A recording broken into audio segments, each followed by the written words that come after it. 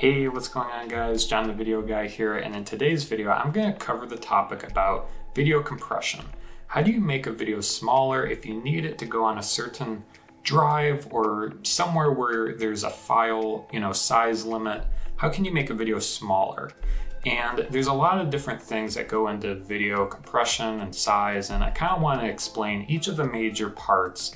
That way you can decide what parts you want to decrease to get the file size down so that you can put it where it needs to be. But before we get started, feel free to hit that like button. It really helps my channel out. And with that, let's get started.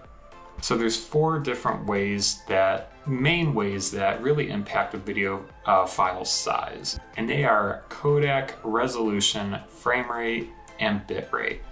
Each of these impact how big the video file is.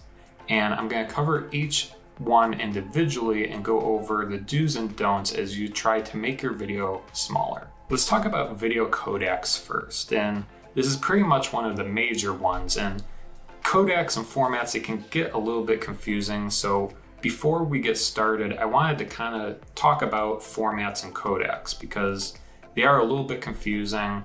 What's the difference between an MP4 and H.264, and let's start at the very beginning. So video codecs and video formats you can kind of think of like as a candy bar. So using this analogy, you can kind of think of formats as the wrapper for the candy bar. And you can kind of think of video codecs as what's actually inside the wrapper. So formats are actually the container that contains the video file.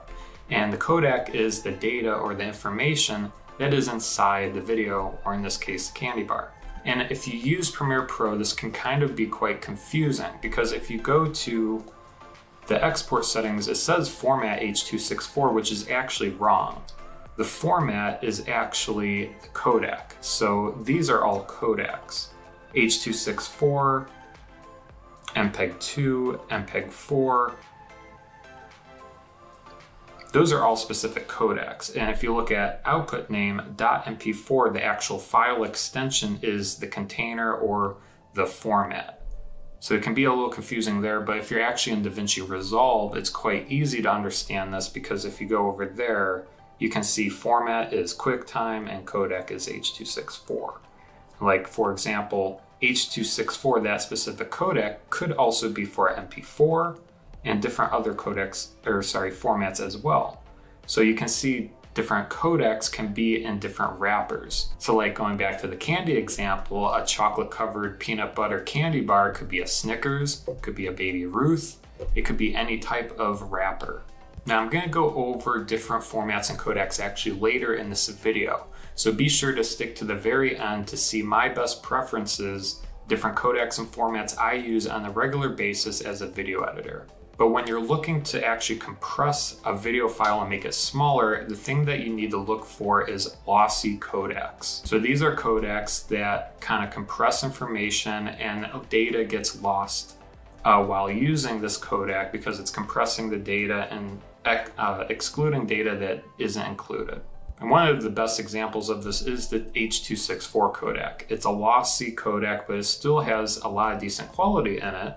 You're not going to lose a lot of data, but it's enough to actually use like on YouTube and different areas.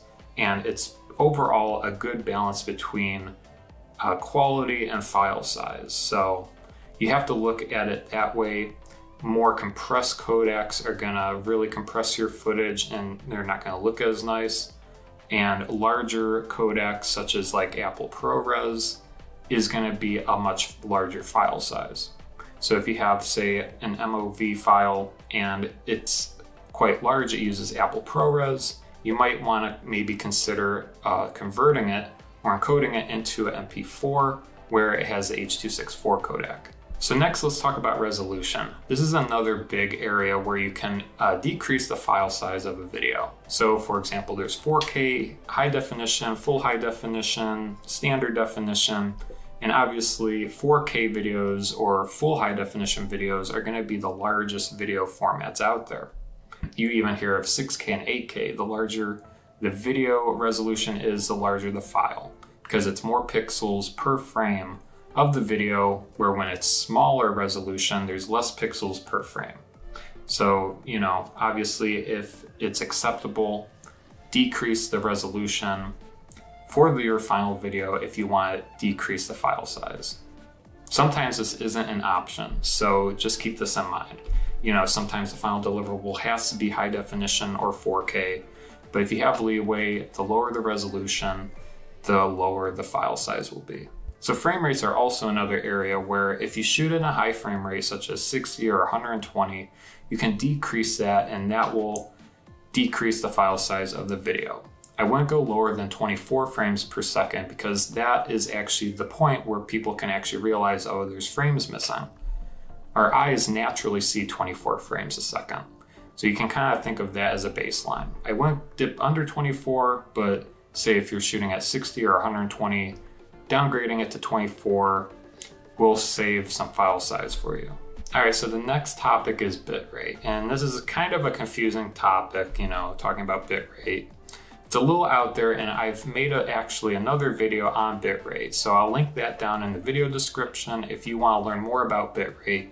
But what you really need to know about video compression when it comes to bitrate is the lower the bitrate, the lower the file size of the final video will be. So I'm inside Premiere Pro here, and when exporting this file, if we scroll down, under bitrate settings, we have VBR and CBR. And if you really need to control the final file size, say if it has to be under, say, 20 megabytes in this example, what you can do is go to constant bitrate. Because what variable does, it varies the bitrate here and there, you know, at certain points of the video, it might be higher and lower. But if you have CBR turned on, it will be constant through the whole video. And by doing simple math, you can figure out what the bitrate needs to be in order to be under a specific file size. So using CBR here, we can actually decrease the bitrate and say if you need the file size to be 20, you can just keep decreasing it until it's there. So right now I'm at 3.76 megabytes per second for the bitrate, and that will make my file size 20 megabytes. So there you have it. You can decrease the bitrate to decrease the file size of the video. Now, obviously, when you decrease the bitrate, you're taking away more data from the video, so it might not look as high quality, but you save file size space. Now, if you're in DaVinci Resolve, how to do this is if you scroll down under quality, you'll notice there's automatic and restrict to. We'll want to go to restrict to, and in DaVinci Resolve, they change it to kilobits. But, you know, just use your simple math here, and you can move the decimal. Third grade math, thought we'd never use it. But, you know, convert from kilobytes to megabytes, and you can figure out the math pretty simply. You can go in here and type in, say, 10,000 kilobytes per second. That would be 10 megabytes. So, you know, you can do the math and figure out what you need to restrict it to. All right, so those are the 4 main areas that you can edit to change how to make a video file size smaller. Now let's talk about video formats and codecs. So for a final deliverable, I've already talked about it, but I usually use the H.264 codec. It's pretty much a universal codec and it's pretty decent quality. You can also use H.265, but it's not as supported on web and different platforms yet. For final deliverables, the container I usually use is MP4s. Now let's talk about video formats and codecs while editing. For me personally, I love the Apple ProRes codec.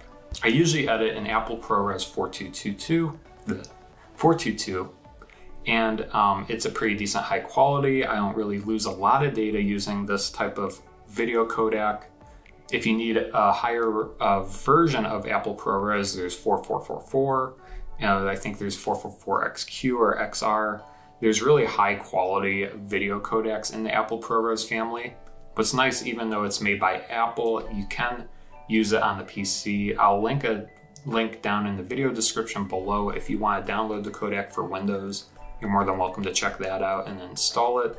It's a really efficient codec and you're going to get a really nice quality video while you're editing it. What's also nice about the Apple ProRes format is that you can also include an alpha channel, especially for the Apple ProRes 444 codec.